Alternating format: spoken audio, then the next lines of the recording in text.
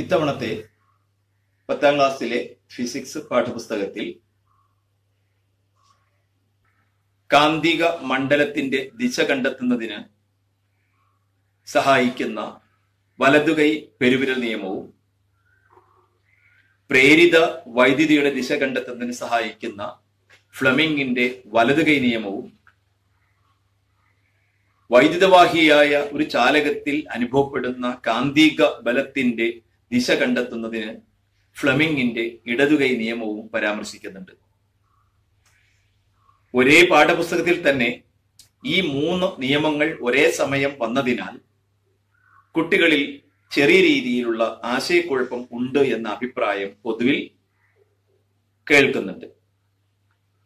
അതിൽ വലിയ കാര്യമുണ്ട് എന്ന് എനിക്ക് തോന്നുന്നില്ല. കാരണം ഈ 3 നിയമങ്ങളും വ്യത്യസ്തമായ പർപ്പസിനുള്ളതാണ്.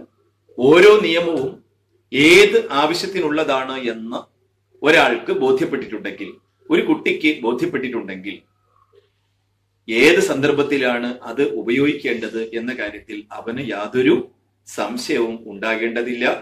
അപ്പൊ കൃത്യമായി ഒരിക്കൽ കൂടി പറയുന്നു, വലതുകൈ നിയമം അല്ലെങ്കിൽ റൈറ്റ് ഹാൻഡ് തമ്പ് റൂൾ ഉപയോഗിക്കുന്നത് ഒരു ചാലകത്തിലൂടെ വൈദ്യുതി കടന്നു പോകുമ്പോൾ അതിനു ചുറ്റുമുണ്ടാകുന്ന കാന്തിക മണ്ഡലത്തിന്റെ ദിശ കാണുന്നതിനാണ്.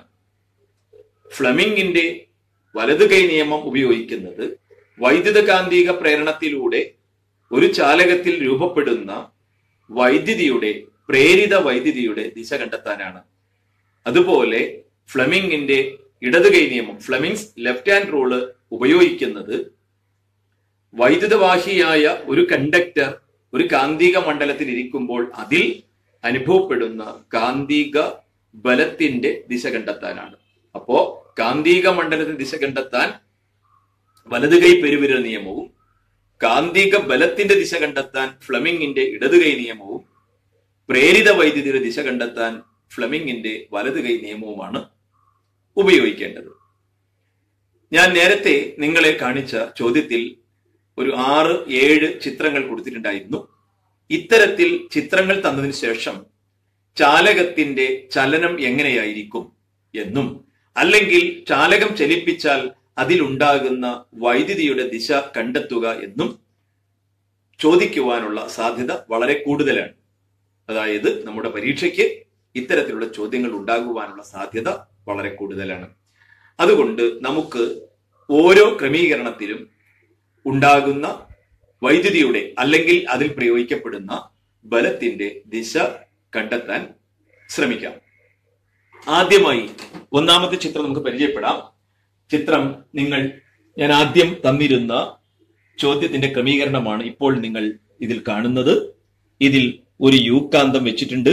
ആ യുകാന്തത്തിനുള്ളിലൂടെ AB എന്ന ഒരു കണ്ടക്ടർ കടത്തിയിട്ടിരിക്കുന്നു. അതിലേക്ക് ഒരു വയർ കണക്ട് ചെയ്ത് വൈദ്യുതി പ്രവഹിപ്പിക്കുന്നുണ്ട്.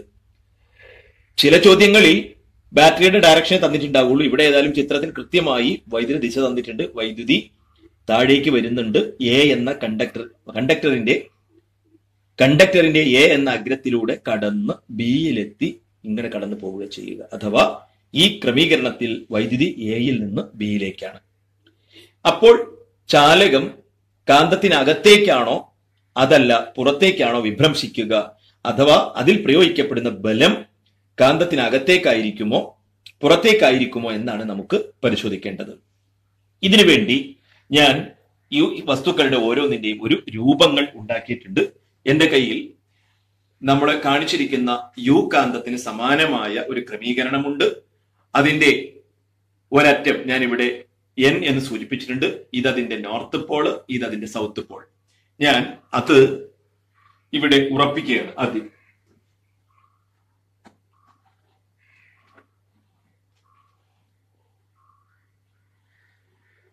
ഓക്കെ, അപ്പോൾ സൂചന നോർത്ത്, ഇത് സൗത്ത്.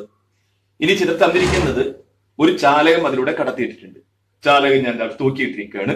അവിടെ നിങ്ങൾ കാണാം ചാലകത്തിന്റെ ഒരറ്റം A, B. ഇനി ചിത്രത്തിൽ പറഞ്ഞിരിക്കുന്നത് വൈദ്യുതി ഈ കമ്പിയിലൂടെ താഴേക്ക് വരുന്നു എന്നാണ്. അപ്പോൾ ഇതിലൂടെ വൈദ്യുതി ഒഴുകുന്നത് Aയിൽ നിന്ന് Bയിലേക്കാണ്. കാന്തത്തിന്റെ നോർത്ത് പോൾ മുകളിലും സൗത്ത് പോൾ താഴെയുമാണ്. അപ്പോൾ ഇതിൽ അനുഭവപ്പെടുന്ന ബലം ഒന്നുകിൽ കാന്തത്തിനകത്തേക്കായിരിക്കാം, അല്ലെങ്കിൽ കാന്തത്തിന് വെളിയിലേക്കായിരിക്കാം. ആ ദിശ കാണുവാനാണ് നമ്മളോട് ആവശ്യപ്പെട്ടിരിക്കുന്നത്. ഇത് നമുക്ക് എന്ത് ചെയ്യണം? നമ്മളോട് ആവശ്യപ്പെട്ടത് ചലനദിശയാണ്, അഥവാ ഇതിൽ പ്രയോഗിക്കപ്പെടുന്ന ബലത്തിന്റെ ദിശയായതുകൊണ്ട് തീർച്ചയായും നാം ഇവിടെ ഉപയോഗിക്കേണ്ടി വരിക ഫ്ലെമിങ്ങിന്റെ ഇടതുകൈ നിയമമാണ്. ഫ്ലെമിങ്ങിന്റെ ഇടതുകൈ നിയമം അനുസരിച്ച് ഇടതുകൈയുടെ ചൂണ്ടുവിരൽ നാം നിവർത്തേണ്ടത് കാന്തിക മണ്ഡലത്തിന്റെ ദിശയിലേക്കാണ്. അപ്പൊ ഞാൻ എന്റെ ചൂണ്ടുവിരൽ, ഇത് നോർത്ത്, ഇത് സൗത്ത്, ഞാൻ ചൂണ്ടുവിരൽ താഴേക്ക് പിടിച്ചു. കാരണം ഈ ക്രമീകരണത്തിൽ കാന്തിക മണ്ഡലം മുകളിൽ നിന്ന് താഴേക്കാണ്. ഇനി ഞാൻ എന്റെ ഇടതുകൈയുടെ തന്നെ നടുവിരൽ നിവർത്തണം. ആ നടുവിരൽ നിവർത്തേണ്ടത് ചാലകത്തിലൂടെ വൈദ്യുതി ഒഴുകുന്ന ദിശയിലാണ്. ഇവിടെ എയിൽ നിന്ന് ബിയിലേക്ക് ഒഴുകുന്നത് കൊണ്ട് ഞാൻ എന്റെ നടുവിരൽ നിവർത്തി. ഇപ്പോൾ നിങ്ങൾ എന്റെ രണ്ട് വിരലുകൾ നോക്കണം. എന്റെ ചൂണ്ടുവിരൽ ഇരിക്കുന്നത് ക്രമീകരണത്തിലെ കാന്തിക മണ്ഡലത്തിന്റെ ദിശയിലും നടുവിരൽ നിവർത്തിയിരിക്കുന്നത് ചാലകത്തിലൂടെ വൈദ്യുതി പ്രവഹിക്കുന്ന ദിശയിലുമാണ്. ഇനി ഞാൻ തള്ളവിരൽ നിവർത്തുമ്പോൾ തള്ളവിരൽ ചൂണ്ടിയിരിക്കുന്ന ദിശ നിങ്ങൾ ശ്രദ്ധിക്കുക. ഇപ്പോൾ എന്റെ തള്ളവിരൽ ചൂണ്ടിയിരിക്കുന്നത് കാന്തത്തിനകത്തേക്കാണ്, അഥവാ ഈ കമ്പിയിൽ ഇപ്പോൾ അനുഭവപ്പെടുന്ന ബലം ഈ കാന്തത്തിനകത്തേക്കായിരിക്കും, അഥവാ സ്വിച്ച് ഓൺ ചെയ്താൽ ഇത് ഡിഫ്ലക്ട് ചെയ്യുന്നത് അകത്തേക്കായിരിക്കുമെന്ന് വ്യക്തമായി പറയാൻ കഴിയും. ഇനി നമുക്ക് ചോദ്യത്തിൽ തന്നിരുന്ന രണ്ടാമത്തെ ക്രമീകരണം നോക്കാം.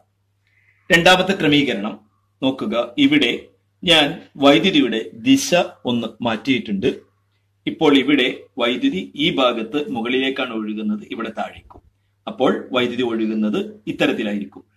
എയിൽ നിന്ന് ഈ വഴി പോയി കടന്ന് താഴേക്ക് വന്നിങ്ങനെ. അഥവാ ഇപ്പോൾ ഈ ചാലകത്തിൽ വൈദ്യുതി ഒഴുകുന്നത് ബിയിൽ നിന്ന് എയിലേക്കാണ്. കാന്തിക മണ്ഡലത്തിന്റെ ദിശയിൽ മാറ്റമൊന്നും വരുത്തിയിട്ടില്ല. മുകൾ ഭാഗത്ത് നേരത്തേതുപോലെ നോർത്ത്, താഴെ സൗത്ത് ആണ്.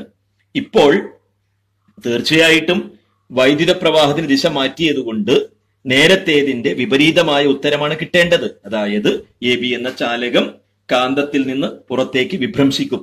അത് നമുക്ക് ഉറപ്പാണ്. എങ്കിലും നമുക്കെന്ത് ചെയ്യാം? നമ്മൾ പരിശീലനത്തിന്റെ ഭാഗമായി ഈ ഫ്ലെമിങ്ങിന്റെ ഇടതുകൈ നിയമം വെച്ചിട്ട് ഇതൊരിക്കൽ കൂടി പരിശോധിച്ചു നോക്കാം. നാം പ്രവചിച്ച രീതിയിൽ തന്നെ ആയിരിക്കുമോ അതിന് ഡിഫ്ലക്ഷൻ സംഭവിക്കുന്നു നോക്കി നോക്കാം. അപ്പോൾ ക്രമീകരണം നോക്കുക. പഴയതുപോലെ തന്നെ നോർത്ത്, സൗത്ത്. ഒരു വ്യത്യാസം മാത്രം, ഇവിടെ ഇത്തവണ വൈദ്യുതി ഇതിലൂടെ താഴേക്ക് വന്ന് ബിയിലൂടെ കടന്ന് എയിലേക്ക് പോവുകയാണ് ചെയ്യുക. അപ്പോൾ വീണ്ടും നാം ഫ്ലെമിങ്ങിന്റെ ഇടതുകൈ നിയമം അപ്ലൈ ചെയ്യുകയാണ്. ആദ്യം ചൂണ്ടുവിരൽ നിവർത്തി, കാന്തിക മണ്ഡലത്തിന്റെ ദിശയിലേക്ക് നിവർത്തി, നോർത്ത്, സൗത്ത്. ഇനി കറണ്ട് ഇങ്ങോട്ടായതുകൊണ്ട് ഞാൻ എന്ത് ചെയ്തു? എന്റെ നടുവിരൽ നിവർത്തി. നടുവിരൽ ഇരിക്കുന്നത് നോക്കുക. ബിയിൽ നിന്ന് എയിലേക്ക് നടുവിരൽ നിവർത്തി, കാന്തിക മണ്ഡല ദിശയിൽ ചൂണ്ടുവിരൽ നിവർത്തി. ഇനി ഞാൻ എന്റെ തള്ളവിരൽ നിവർത്തുകയാണ്. തള്ളവിരൽ ഇപ്പോൾ കാന്തത്തിനകത്ത് നിന്നും പുറത്തേക്ക് ചൂണ്ടി നിൽക്കുന്നത് കാണാം. കാന്തിക മണ്ഡലത്തിന്റെ ദിശ, വൈദ്യുതിയുടെ ദിശ. തള്ളവിരൽ ചൂണ്ടി നിൽക്കുന്നത് ബലത്തിന്റെ ദിശയെ കാണിക്കും. അഥവാ ഈ കമ്പിയിൽ അനുഭവപ്പെടുന്ന ബലം തള്ളവിരൽ ചൂണ്ടുന്ന ദിശയിലേക്കായിരിക്കും. അതായത് ഇത്തരത്തിലാണ് ക്രമീകരിക്കുന്നതെങ്കിൽ കമ്പി ഡിഫ്ലക്ട് ചെയ്യുന്നത് ഇതിൽ നിന്ന് പുറത്തേക്ക് ആയിരിക്കുമെന്ന് ചുരുക്കം. ഇനി മൂന്നാമത്തെ ചോദ്യത്തിലേക്ക് നോക്കാം. ക്രമീകരണത്തിൽ ഒരു ചെറിയ മാറ്റം വരുത്തിയിട്ടുണ്ട്. ഇവിടെ ഞാൻ ബാറ്ററി ഒഴിവാക്കി അവിടെ ഒരു ലാമ്പ് വെച്ചു. എ ബി എന്ന ചാലകം വെച്ചിട്ടുണ്ട്. ഇനി ഞാൻ ചോദിക്കുന്നത്, ഈ ചാലകത്തെ ഈ കാന്തത്തിനകത്ത് നിന്നും പുറത്തേക്ക് വലിച്ചാൽ, പുറത്തേക്ക് എടുത്താൽ, പുറത്തേക്ക് ചലിപ്പിച്ചാൽ വൈദ്യുത കാന്തിക പ്രേരണ തത്വം അനുസരിച്ച് ഇതിൽ ഒരു വൈദ്യുതി ഉണ്ടാകും. ആ വൈദ്യുതി ഉണ്ടാകുന്നത് ഒന്നുകിൽ എയിൽ നിന്ന് ബിയിലേക്കാകാം, അല്ലെങ്കിൽ ബിയിൽ നിന്ന് എയിലേക്കാകാം. ആ ദിശ കണ്ടെത്തുവാനാണ് നാം ശ്രമിക്കുന്നത്. അപ്പോൾ കാന്തിക മണ്ഡലത്തിൽ ഒരു ചാലകം ചലിപ്പിക്കുന്നു.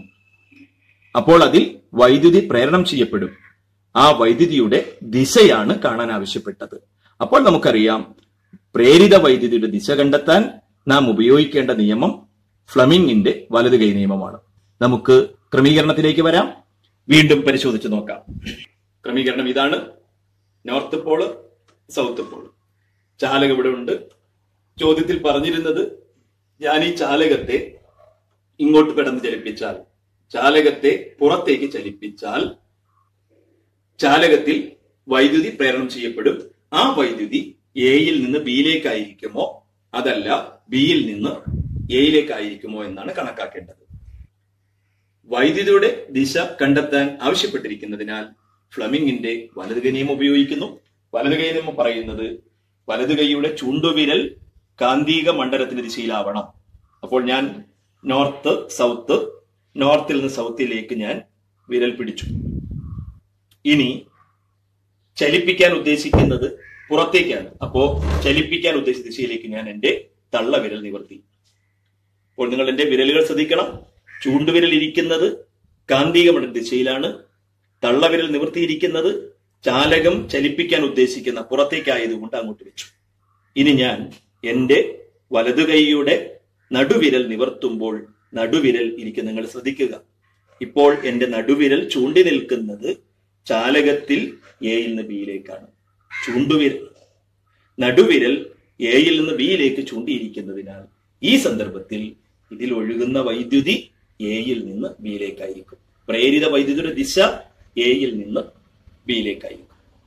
ഇനി നേരെ മറിച്ച് ഈ ചാലകത്തെ ഞാൻ പുറത്തു വെച്ചുകൊണ്ട് അകത്തേക്കാണ് ചലിപ്പിക്കുന്നതെങ്കിലോ തീർച്ചയായും വൈദ്യുതിയുടെ ദിശ മാറും. നമുക്കതും ഒന്ന് പരിശോധിക്കാം. അപ്പോൾ പറയുന്നത് ഇതാണ്, ചാലകം ഇവിടെ വെച്ചു, ചാലകത്തെ അകത്തേക്ക് ചലിപ്പിച്ചാൽ കറണ്ട് എയിൽ നിന്ന് ബിയിലേക്കായിരിക്കുമോ അതല്ല ബിയിൽ നിന്ന് എയിലേക്കായിരിക്കുമോ. അപ്പോൾ ഞാൻ വീണ്ടും ഫ്ലെമിംഗിന്റെ വലതുകൈ നിയമം അപ്ലൈ ചെയ്യാണ്. ചൂണ്ടുവിരൽ കാന്തിക മണ്ഡല ദിശയിൽ പിടിച്ചു. ഇപ്പോൾ നമ്മളോട് ചലിപ്പിക്കാൻ പറഞ്ഞിരിക്കുന്നത് വെളിയിൽ നിന്ന് അകത്തേക്കാണ്.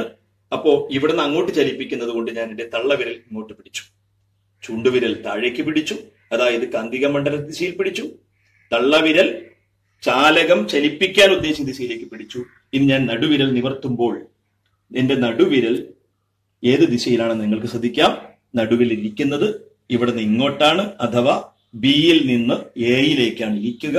ഈ സന്ദർഭത്തിൽ ഇതിലൂടെ വൈദ്യുതി പ്രേരിതമാകുന്നത് ബിയിൽ നിന്ന് എയിലേക്കായിരിക്കും.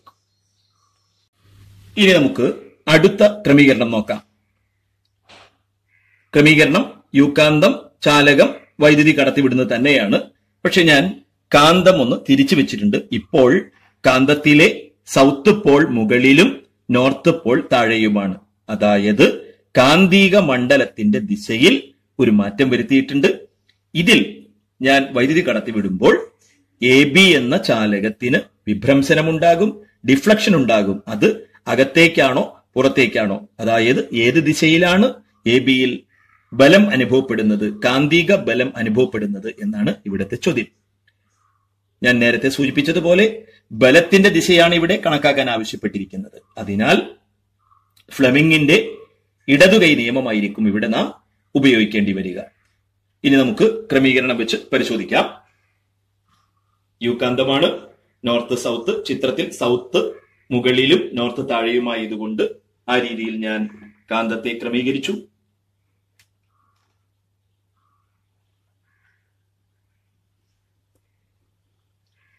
ഇനി അവിടെ കറണ്ടിന്റെ ദിശ ചിത്രത്തിൽ കൊടുത്തിരിക്കുന്നത് ഈ കമ്പിയിലൂടെ താഴേക്ക് വരുന്നു, ബിയിലെത്തി ഇങ്ങോട്ട് പോകുന്നതാണ്. അതായത് ഇതിലെ വൈദ്യുത പ്രവാഹം, ക്രമീകരണത്തിലെ വൈദ്യുത പ്രവാഹം ബിയിൽ നിന്ന് എയിലേക്കാണ്. അപ്പോൾ ഇതിൽ ഒരു കാന്തിക ബലം അനുഭവപ്പെടും. അത് കാന്തത്തിനകത്തേക്കാണോ പുറത്തേക്കാണോ എന്നാണ് നമുക്ക് മനസ്സിലാക്കേണ്ടത്. ഫ്ലെമിംഗിന്റെ ഇടതുകൈ നിയമം ഞാൻ അപ്ലൈ ചെയ്യാണ്. നിയമം അനുസരിച്ച് ചൂണ്ടുവിരൽ പിടിക്കേണ്ടത് കാന്തിക മണ്ഡലത്തിന്റെ ദിശയിലാണ്. ഇവിടെ കാന്തിക മണ്ഡലത്തിന്റെ ദിശ ഇവിടെ നോർത്തും സൗത്തും ആയതുകൊണ്ട് കാന്തിക മണ്ഡലത്തിന്റെ ദിശ അടിയിൽ നിന്ന് മുകളിലേക്കാണ്. ഇനി എനിക്ക് പിടിക്കേണ്ടത് വൈദ്യുതി ഒഴുകുന്ന ദിശയിലേക്കാണ്. ഇനി ഇത് പിടിക്കേണ്ടത് അവിടെ ചിത്രത്തിൽ തന്നിട്ടുണ്ട്. ക്രമീകരണത്തിൽ ബിയിൽ നിന്ന് എയിലേക്കാണ്. അപ്പൊ ഇതിന്റെ വിരൽ പിടിച്ചിരിക്കുന്ന നോക്കുക. വിരലിലേക്ക് നോക്കിയാൽ നിങ്ങൾ കാണാം ചൂണ്ടുവിരൽ കാന്തികമണ്ഡല ദിശയിലാണ്. ബിയിൽ നിന്ന് എയിലേക്കാണ് കറണ്ട് ഒഴുകുക. ബിയിൽ നിന്ന് എയിലേക്ക് ഞാൻ എന്റെ നടുവിരൽ പിടിച്ചിട്ടുണ്ട്. ഇനി ഞാൻ എന്റെ തള്ളവിരൽ നിവർത്തുന്നു. എന്റെ 3 വിരലുകൾക്ക് നിരീക്ഷിക്കാം. ചുണ്ടുവിരൽ കാന്തിക മണ്ഡലത്തിന്റെ ദിശയിൽ, നടുവിരൽ ബിയിൽ നിന്ന് എയിലേക്ക്, ഈ സമയത്ത് തള്ളവിരൽ ചൂണ്ടി നിൽക്കുന്നത് കാന്തത്തിനകത്തേക്കാണ്. അഥവാ ഇത്തരത്തിൽ ഈ സന്ദർഭത്തിൽ ഇതിൽ അനുഭവപ്പെടുന്ന ബലം അകത്തേക്കായിരിക്കും. സ്വിച്ച് ഓൺ ചെയ്താൽ ചാലകം കാന്തത്തിനകത്തേക്ക് ഡിഫ്ലക്ട് ചെയ്യപ്പെടും.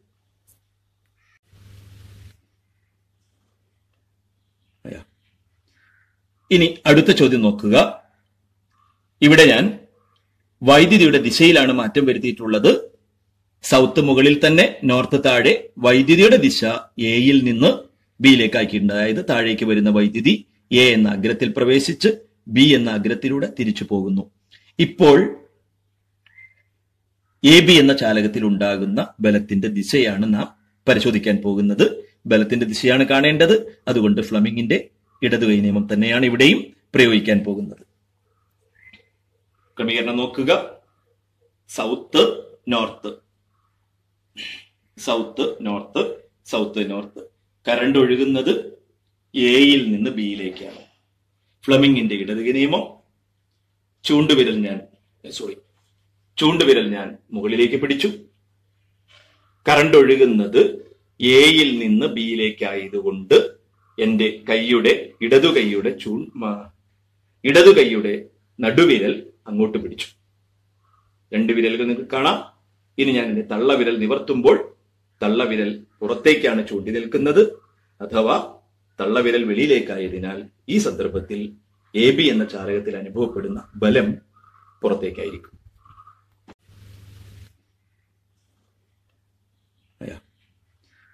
ഇനി അടുത്ത ചോദ്യം നോക്കുക. ഇവിടെ ഞാൻ വൈദ്യുതിയുടെ ദിശയിലാണ് മാറ്റം വരുത്തിയിട്ടുള്ളത്. സൗത്ത് മുകളിൽ തന്നെ, നോർത്ത് താഴെ. വൈദ്യുതിയുടെ ദിശ എയിൽ നിന്ന് ബിയിലേക്ക് ആക്കിയിട്ടുണ്ട്. അതായത് താഴേക്ക് വരുന്ന വൈദ്യുതി എ എന്ന അഗ്രത്തിൽ പ്രവേശിച്ച് ബി എന്ന അഗ്രത്തിലൂടെ തിരിച്ചു പോകുന്നു. ഇപ്പോൾ എ ബി എന്ന ചാലകത്തിൽ ഉണ്ടാകുന്ന ബലത്തിന്റെ ദിശയാണ് നാം പരിശോധിക്കാൻ പോകുന്നത്. ബലത്തിന്റെ ദിശയാണ് കാണേണ്ടത്. അതുകൊണ്ട് ഫ്ലെമിങ്ങിന്റെ ഇടതുകൈ നിയമം തന്നെയാണ് ഇവിടെയും പ്രയോഗിക്കാൻ പോകുന്നത്. ക്രമീകരണം നോക്കുക. South north, south north, south north. Current ഒഴുകുന്നത് എയിൽ നിന്ന് ബിയിലേക്കാണ്. ഫ്ലെമിങ്ങിന്റെ ഇടതുകൈ നിയമം. ചൂണ്ടുവിരൽ ഞാൻ മുകളിലേക്ക് പിടിച്ചു. കറണ്ട് ഒഴുകുന്നത് എയിൽ നിന്ന് ബിയിലേക്കായതുകൊണ്ട് എന്റെ ഇടതുകൈയുടെ നടുവിരൽ അങ്ങോട്ട് പിടിച്ചു. രണ്ട് വിരലുകൾ നിങ്ങൾക്ക് കാണാം. ഇനി ഞാൻ എന്റെ തള്ളവിരൽ നിവർത്തുമ്പോൾ തള്ളവിരൽ പുറത്തേക്കാണ് ചൂണ്ടി നിൽക്കുന്നത്. അഥവാ തള്ളവിരൽ വെളിയിലേക്കായതിനാൽ ഈ സന്ദർഭത്തിൽ എ ബി എന്ന ചാലകത്തിൽ അനുഭവപ്പെടുന്ന ബലം പുറത്തേക്കായിരിക്കും.